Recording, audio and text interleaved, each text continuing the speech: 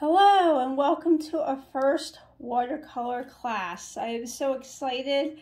Alright, so first what you should have in your hand that I got is you should have a set of watercolors, okay? And then you should have a palette of some sort. And I gave you a handful of brushes. Now we're going to go over the kinds, okay? And also some water and maybe like a rag or something for your watercolors to wash off, okay? So here, this is your watercolor set. Now I'm going to get you familiar with the brushes first. And then we're going to talk about the paint, okay? So you have a handful of brushes and you have two kinds of brushes, okay? It's actually on the back of your sheet here. A round brush, okay, and this is called a flat brush. So this is where your brushes came in, and this shows you in the back. And so you got a handful of each kind. So you got some large to small flat brushes, okay, and then you got. Now this looks kind of pointed, but since it's new, you're gonna, as you get to use it, it's gonna be more of a round feeling, okay? They have it packaged so they don't go everywhere, okay? So that looks more, so you have all different, lots of different sizes. This one's back, upside down. Some are almost, I consider, you can almost use it as a liner brush, and that's another brush I got you separately. Is a liner brush, okay? So this tapers to be pretty thin. Some liner brushes are thinner than others at the store, all right? The difference between a round brush and a liner brush, even though I think sometimes round brushes could be actually have more of a skinnier line than some round liner brushes, this gets thick and then it tapers. This is kind of just like the same thickness throughout, okay? So there's your brushes. Now we're going to talk a little bit about paint. You probably obviously have used paint before, but you probably have used like tempera paint or acrylic paint. And what you're probably used to doing is taking, you know, your paint and just squirting a generous amount and maybe a little bit of water, a generous amount, and then painting and squirting a lot out. These are very small tubes for a reason. It doesn't take much to paint a lot with just a little bit of watercolor. In fact, think of this as a very concentrated paint that has like no water in it, and you're adding the water or the substance to make a lot more paint versus acrylics that kind of already have more of the liquid in it. This is pretty concentrated. You don't need much. So what I want you to do is take your black, popping this out. I want to take probably just a black paint will be good. And open it up. Okay. I literally want you to put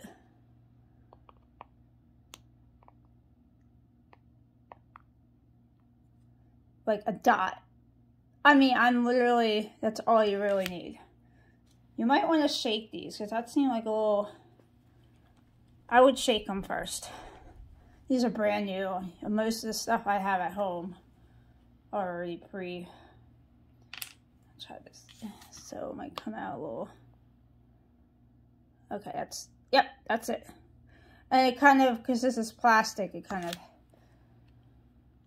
just went and condensed to that. So that's literally what you need, okay?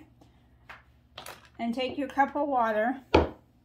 I would take, it doesn't matter, just take any brush right now except your liner brush. So I would start with a round just to,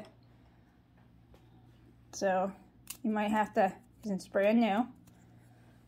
All right, dip your brush in water, and you could just add a little water in here. Okay. I want you to play with this for a few minutes. And with all your, play with your liner brush too. And see the difference with different water. I want you to just play around and get a feel for your brushes. Okay, you might want to push down and pull up. You might want to just get used to the consistency of the paint. Add more water, or before you add water, maybe you can, I think I already add water, just do it like straight up. I think I added water, but before you add water, maybe trying to paint. I want you to take you don't have to do all your brushes, but at least mess around with your round brush. And also try a flat brush, okay?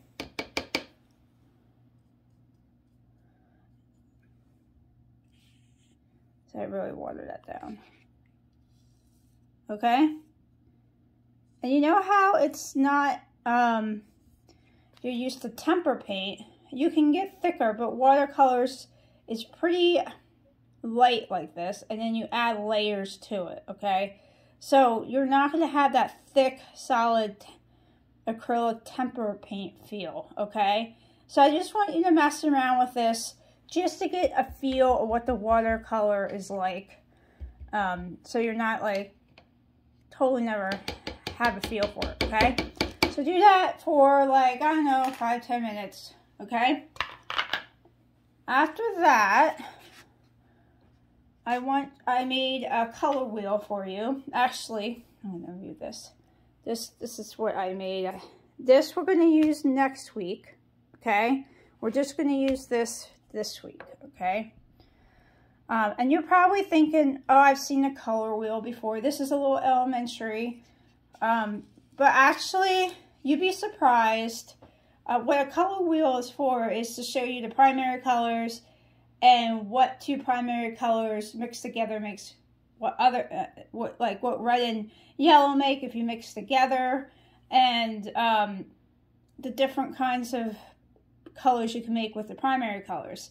And you're probably thinking, that's so elementary school, but you'd be surprised how many adults, when I've done crafts with them or just like did some fun, you know, art night, they'd be like, what makes purple?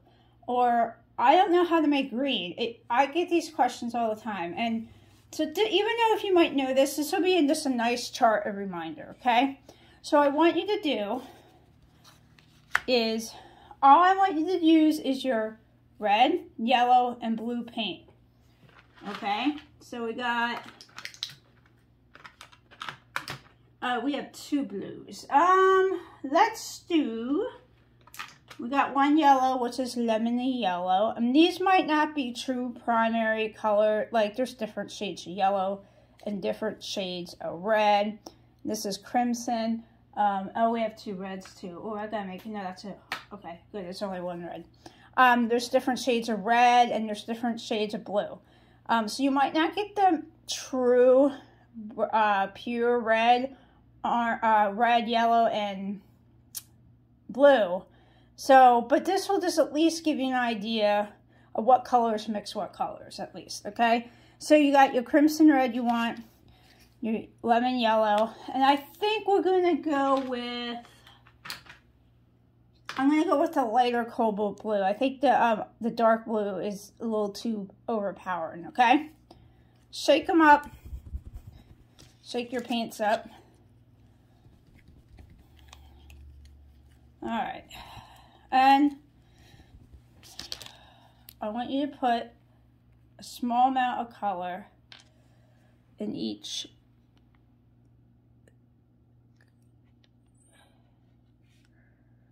Might want to add like that much, just a little bit. Barely use any in the tube. These will go way past your class. These paints will last for a long time. And I'm gonna put yellow. That one came out good. I wonder, I've never used this brand before. I used the palette paints, and you could get watercolors in a palette, which means it kind of reminds you the old style kitty watercolors where it's like in a tray. You can actually get professional watercolors like that, but I got you guys tubes because I feel like this gives you a little more experience and control, and you can mix more than those palette ones. The palette ones, I have used this brand and it's very good. The tube ones, this is the first time. And then the red. All right, this is, again, you don't want to, you could always add more, but the idea is you don't want to just squeeze out like you would with acrylic paint. Okay. I'm going to put this aside so I can show you the wheel here. Okay. All right, so I want you to look at the upright triangle. And our primary colors are going to go in each corner of this triangle. There's an upside down triangle. That's going to be something else. Okay, so we got this part, and this part. Okay, we're going to now add a little water. I'm trying to think what brush. I would probably use a round brush, but if you're more, it doesn't really matter. We're just going to be putting color in. We're not going to do a lot of techniques. So whatever brush you're comfortable with, I'm probably going to go with the round brush myself, just to let you know. All right, I'm going to make sure. Okay, so I'm going to do the top corner yellow. All right, it's usually, it doesn't really matter. I'm going to do yellow. I'm making decisions as I go here. So bear with me. And you're not, I don't know, I don't want you to saturate it with water, but I want you to get enough where it just kind of glides, because I do want this a little like, I don't want it to look like a wash, but I want a little more solid in some of the techniques we're going to learn. But we're just going to simply blot this out with color. And you can see how you can still get a bright color with watercolor. I mean, I literally don't have much color. I mean, I didn't squeeze a lot out of the tube. So, I mean, you could see. Okay, so there's your yellow. Okay, wash your brush.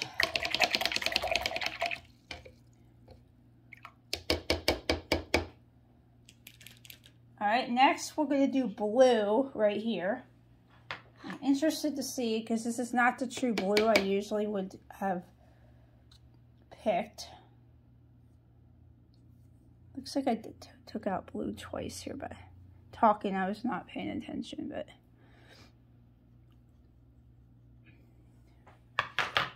I would love this to be more of a, it's not too bad actually.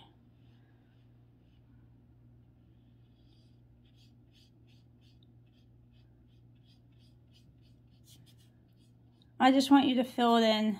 This is not a normal watercolor how I would paint, but on like a project, I just want you to fill it in. And this will help you get used to like the consistency of your paint also before you start tackling landscapes or whatever we're going to be doing in class.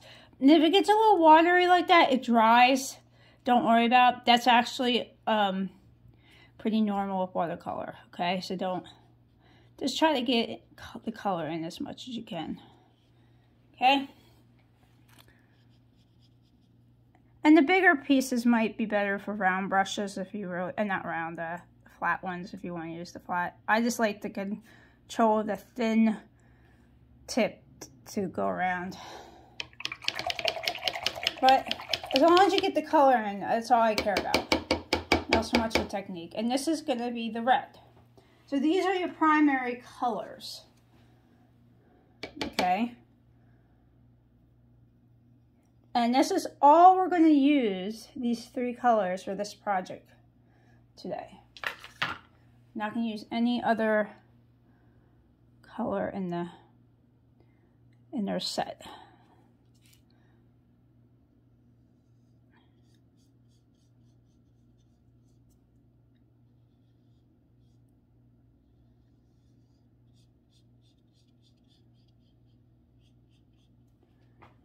All right.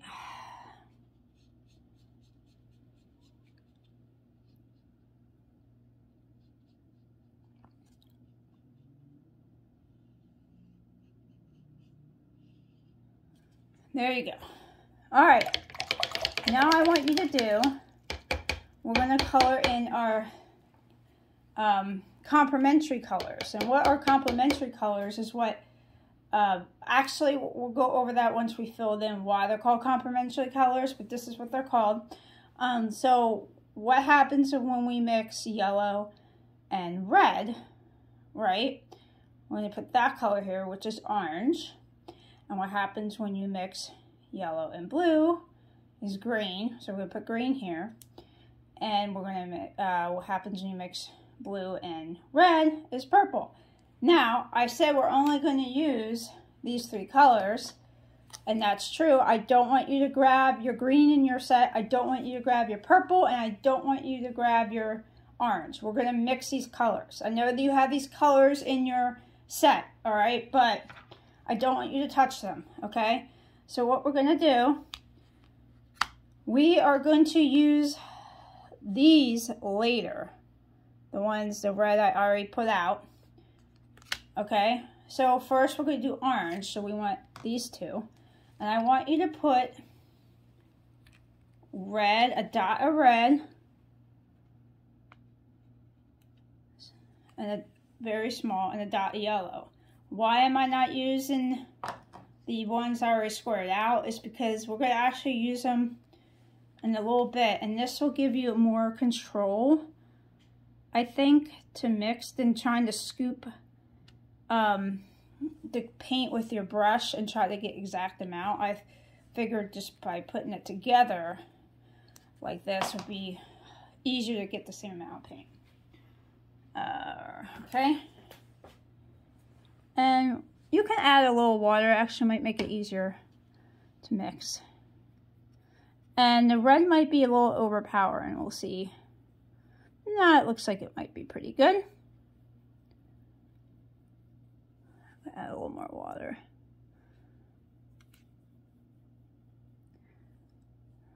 Maybe a little more yellow, because you don't want it a red yellow, you want it yellow.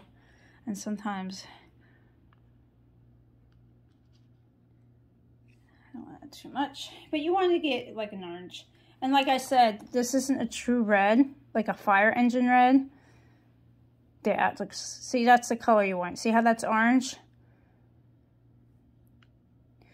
Okay, and we're going to fill this in right here.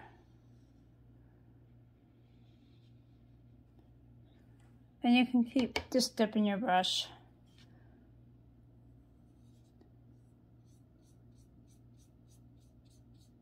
So now you know, by looking at this chart, yellow and red make yellow, yeah, and yellow and red make orange.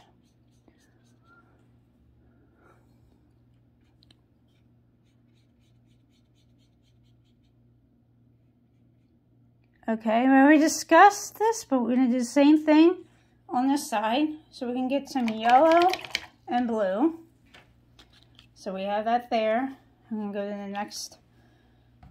Again, you might need a little more yellow because these aren't true pure colors, and that's a little much. So sometimes these can be more dominant than I want. Try to get the same amount on, maybe a little more yellow, but you want that green. Let's see what happens. I think I got a little too much yellow, so I'm gonna put it over here and just keep adding the yellow I need. See, it looks like it's a little too dark yet, so I'm gonna scoop up more.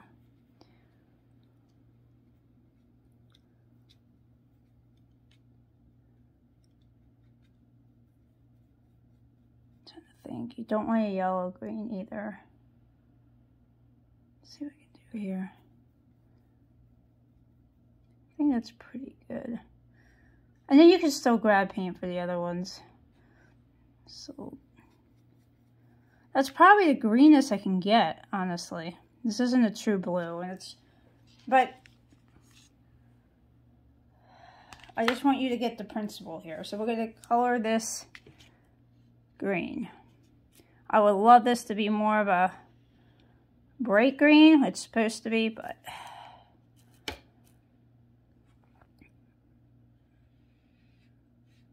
honestly, when you spread it out, it's not so bad, actually. It's more of a yellow green, but this is the greenest we're going to get with this set. Okay, and the last is purple, same idea.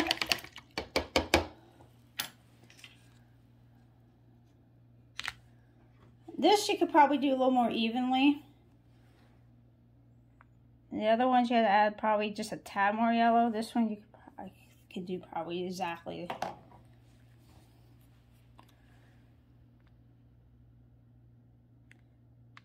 Come on, red. There we go. Is that good? I have to add more. We'll see. Always experiment. I like mixing colors. It's fun. You get to know your set, which is another reason I wanted to do this the first class. You get to know your set, your colors.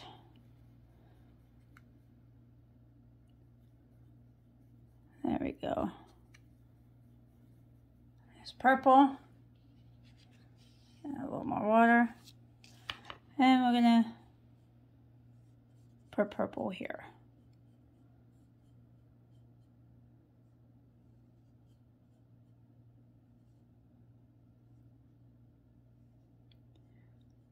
Okay, so why is this complementary colors? Because if you look at the red or a blue and you go right across the color wheel, so this blue is orange, is across from orange. This is this complements blue, which means pretty much they look good together. Purple and yellow are complementary colors. They kind of have a good contrast, but they look good. And red and green, if you notice, these are the colors of Christmas. Okay, there's a reason for that, I think. So if you ever notice the Elmer's glue, they use these colors. All right, so not only is it just to know what colors mix colors, it's also to know what colors go together, okay? So the last thing, we're gonna mix the yellow and the orange together, and the yellow and the green. So what do you think that happens? So I'm gonna take, all right, this is the orange, and I used a lot of it, unfortunately. Hopefully it didn't dry. I'm just gonna use the corner of it because I want to use the other corner. I'm just gonna add some yellow here. Some yellow, my goodness, hold on.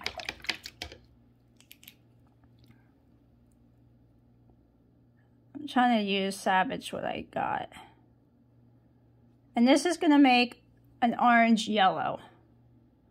And that's what you wanna put in here.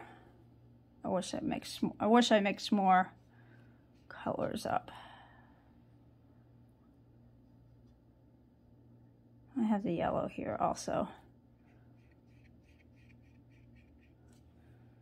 I might have to make another orange, unfortunately.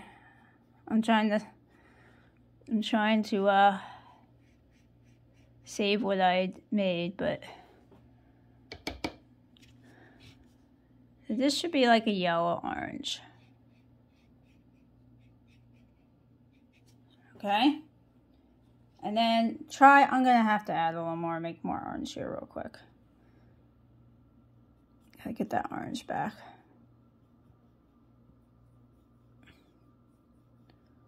And so what happens if you add red to it? You get a red orange. I'm gonna add a little more red here. From the original red. And you see how I barely have any paint? Like at all? we're not going to usually do that, this extreme, but you can see, watch, with this, that little paint. Oh, this is a big area though. I still can paint a lot. I need a little more red.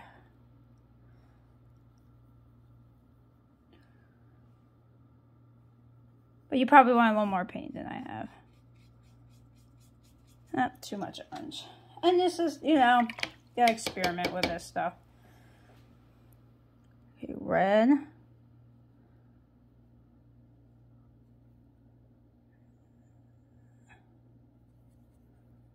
Let's see. I just want, what you can do if you run out of orange is just take red and make orange again, but add more red to it. There we go. Should be like a red orange. It's almost the same. Man, this yellow is better than I thought it would be. Get more.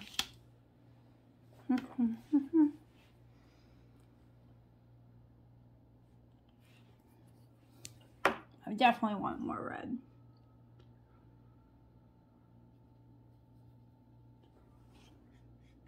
There we go. See, I'm getting to know this brand of paint too. If you would have told me to mix my acrylics or my other old watercolor paints, I'd be like, I know this. Just also helps you get to know your paints, like I said. All right, see how that's a little more red than the orange next to it, but still kind of an orange, and that's what you want. Okay, and then let's just go around the clock here.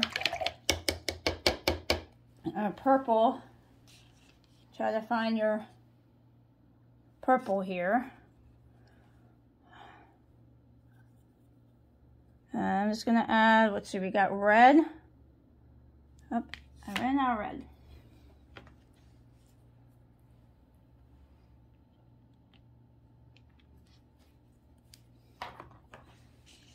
Okay. And honestly, as we do this, yeah, we're painting pretty solid here. This is we're actually using a lot of watercolor for what it is. When you do projects, you'll notice we'll layer a lot. We're not doing such a solid colors. Let's see how this. It's kind of got lighter, huh?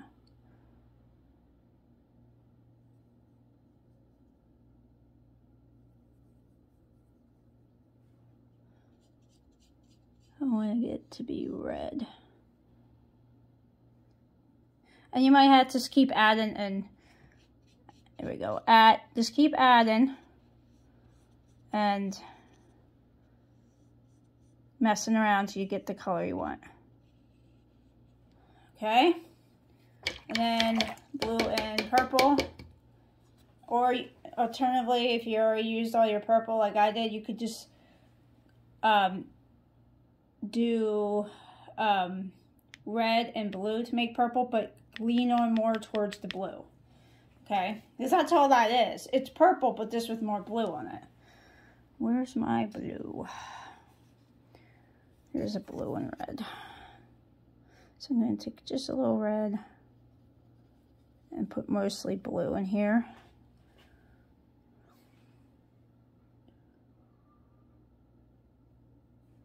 See how that, this is more on the blue side.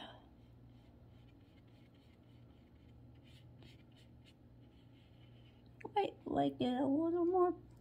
No, I think I got it. Okay. And then 2 more to go. The green and the blue. So if you have green left, great. You can just add a little more blue.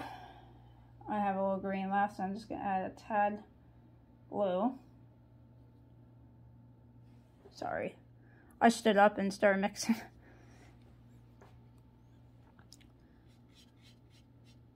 Still looks not blue enough.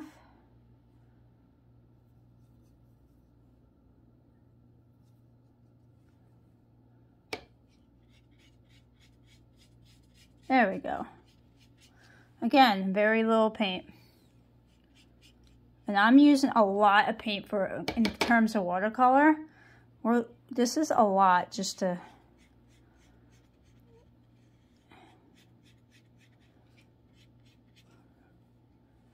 Just keep adding water.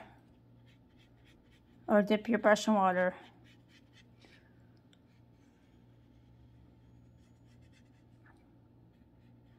And this is just to like show you, like, you know, you can make green, but you can make different shades of green. And honestly, if you go online, look up watercolor wheels or color wheels, you'll find wheels with, you can find infinite amount of wheels with, you could have like 100 shades of green. You know what I mean? This is pretty simple wheel, but this is just to give you an idea, but you can find charts that shows a lot more in this. And the last is take your green and just add more yellow. I am just going to actually have a little green in here. A little, let's see. I want blue. I'm just going to add a little more blue.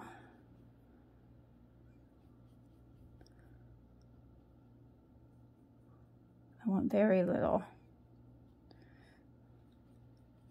There we go. How does that look? Perfect.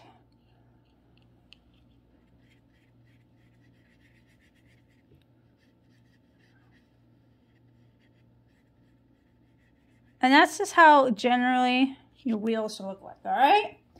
So this is just a tool it's just gonna help you out for the rest of the class. Just to understand colors, understand how to mix colors, get used to the consistency of the paint, which will really help you the rest of your class. All right, so practice this, and I'll see you next week.